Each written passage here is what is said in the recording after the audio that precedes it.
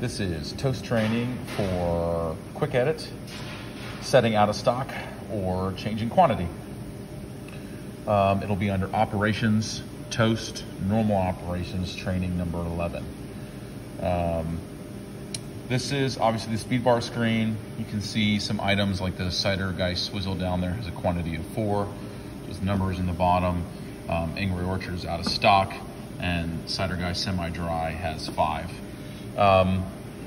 Quick editing is as simple as just holding, clicking a button and holding until it asks you if you want to enter quick edit. You can do it at multiple different levels. Come down here and hit this. Do that again for you.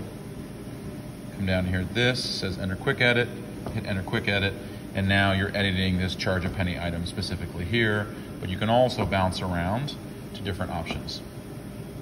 It gets to a certain point that, like speed bar, there's only so much that you can do from here. So you're not able to actually add, like if you wanted to add liquor, you couldn't do that from here. You could add it as an item below in something else, but you would have to go to the back end, which will be a different training in order to do that. So under draft beer, what I want to show you is, this is a 0, we don't have these anymore. I'm gonna take it off.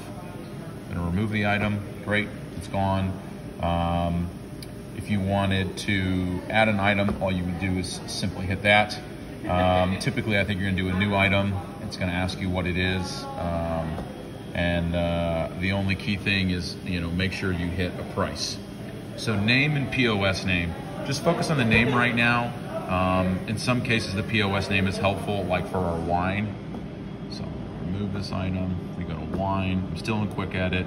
If I click on the Pinot Noir, so if you wanted to see more about it, the actual name is Pinot Noir, Gravel Road, Willamette Valley, 2018 Rocco Winery. But what you see on the POS is something much shortened so that it's just easier to manage. And we are going to add a new item. It is going to be, sorry, I'm all over the place here. It's going to be $8. It is Moscato, which I don't know how to spell, but you get the picture. Moscato, that'll be the name as well. Quantity, I believe we have 24. Since those are single bottles, those are important to have in there. And then, save, okay? And then I want these to be in order of taste or sweetness, so I'm literally dragging and dropping. There. If you wanted to, you could also come and you could hit this out of stock, changes the quantity to 0, hit save. You can see it completely grays it out. It's no longer selectable, but we do want it to be selectable. So we're gonna put 24. Save, done.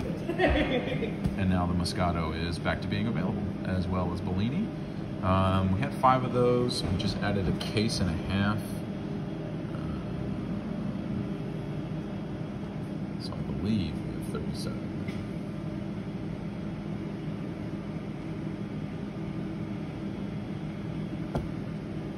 And really, that's how you do quick edit.